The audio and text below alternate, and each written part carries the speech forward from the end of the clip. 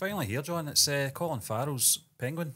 This is the official teaser from Max. Penguin. We've heard about this for many years now, 2 years to be exact, since the Batman came out. Penguin. That they were going to do a spin-off. They're doing it. So this is an original series. It's not a film, it's an original series. I'm looking forward to this. This was a character I thought was quite underplayed for the right reasons in the Batman film. Yeah. An introduction. He was rising up. Yeah, to his...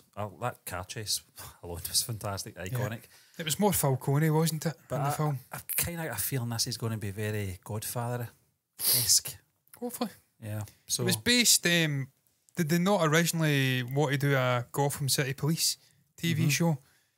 The corruption making its way into the police force and just into the authorities in the Gotham. And then they changed it to Penguin.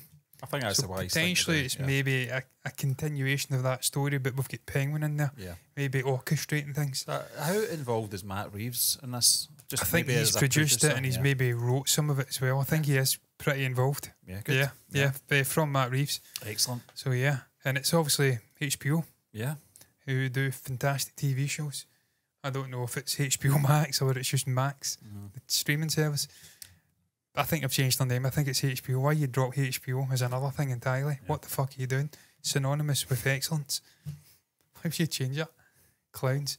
But anyway, I digress. Shall we get into this, Steve? I'm looking forward to it. Colin Farrell's an incredible actor.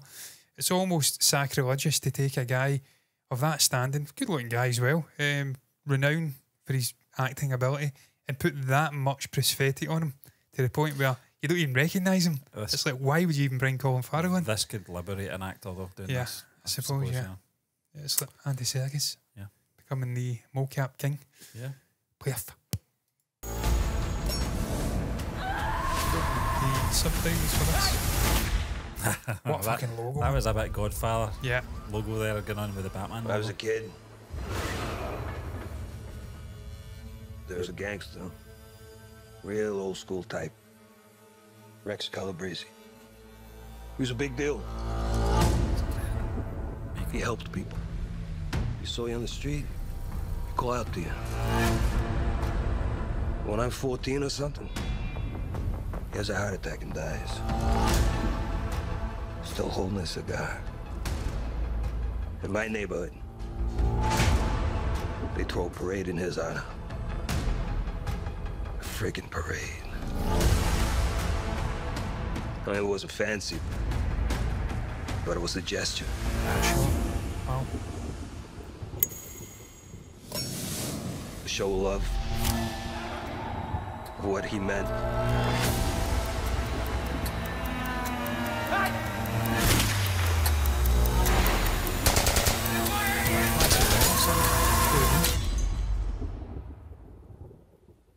Can you imagine to be remembered like that?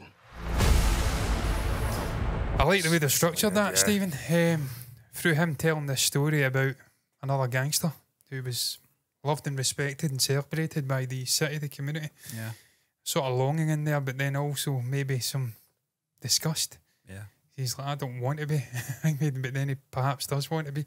Just a fantastic performance and like a 1 and a bit minute long teaser. That's what you expect from Colin Farrell, John. But as you said, just his look makes you forget it's him.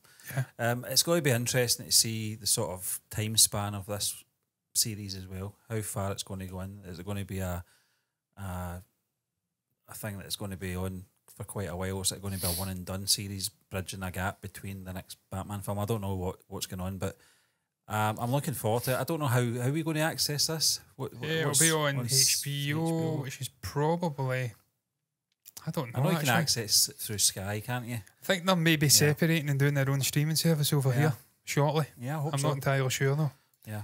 I think if I search Max up, it'll probably give me a dog or something.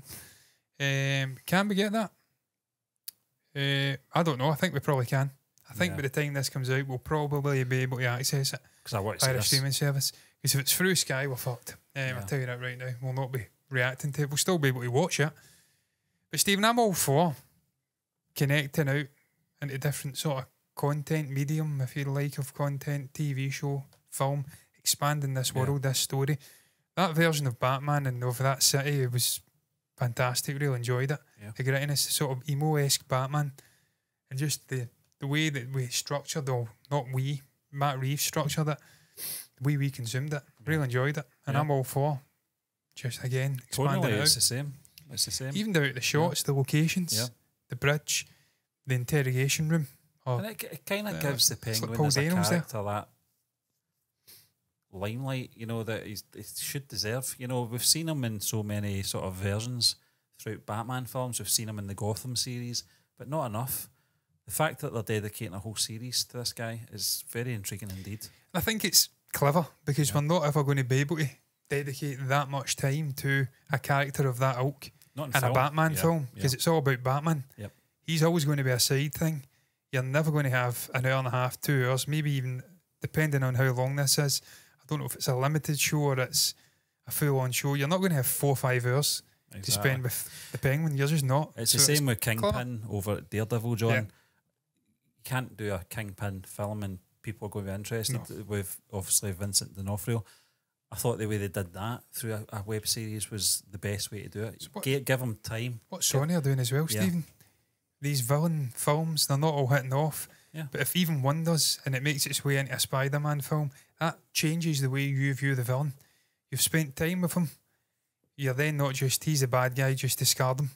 There's a bit of, I don't know, jeopardy there on the villain side, where you're actually almost rooting for the villain in some strange way. Yeah. When you build up a relationship with a character and then he pops up in a film alongside the traditional hero, it changes things. So it definitely does, yeah. It's intriguing. I'm intrigued to see how it plays out. With Colin Farrell in there, certainly worth a watch because he's a fantastic actor. Yeah. A good Irishman as well. But I digress. just round it up there, Stephen. I don't have anything else to say. What's your thoughts on the Penguin then? The Pengling, as Benedict Cumberbatch would call it. Penguin. Penguin. What's your thoughts on the Penguin? Even I'm doing it now. It's losing meaning. Share your thoughts down below about the show, about the concept, about Colin Farrell, about the faces in there, continuation of this Matt Reeves sort of universe. About our reaction, anything you feel compelled to share, you can put down below in the comment section. You can also like the video if you've enjoyed it, subscribe to the channel, hit the bell icon to get notifications straight to your eyes for future content like this. What's left to be said, until next time. Thanks for watching. Bye-bye.